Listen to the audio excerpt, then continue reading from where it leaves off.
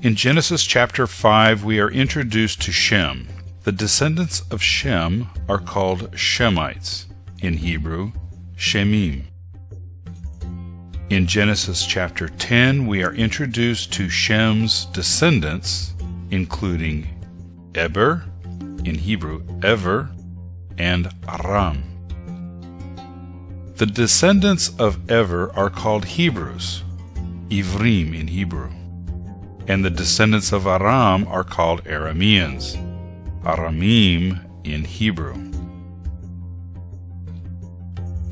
The language spoken by the descendants of Shem is called Semitic, in Hebrew Shemiyt.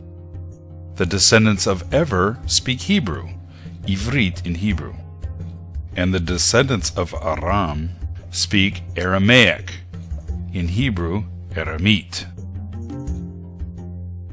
Both Hebrew and Aramaic were spoken during the Old Testament period, Hebrew in the Near East and Aramaic in the Middle East.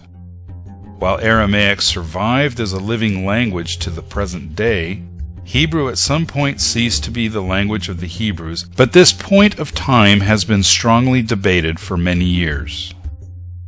The Oxford Dictionary of the Christian Church, in its first edition in 1958, stated, Hebrew ceased to be a spoken language around the 4th century BC. This belief has been and still is the pervading theory concerning the end of the use of the Hebrew language. However, over the last half of the 20th century, textual and archaeological evidence has revised this theory. The Oxford Dictionary of the Christian Church, in its 3rd edition in 1997, now states, Hebrew continued to be used as a spoken and written language in the New Testament period. The Jewish revolt of 135 AD ended in failure and initiated the diaspora, or dispersion of the Jewish people from the land of Israel.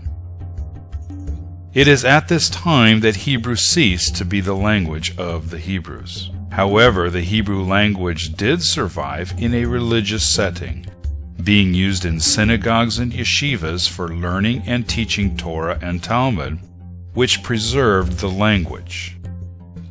Then, in the late 19th century, Eliezer ben Yehuda began a revival of the Hebrew language as a living language for the Jewish people in Israel.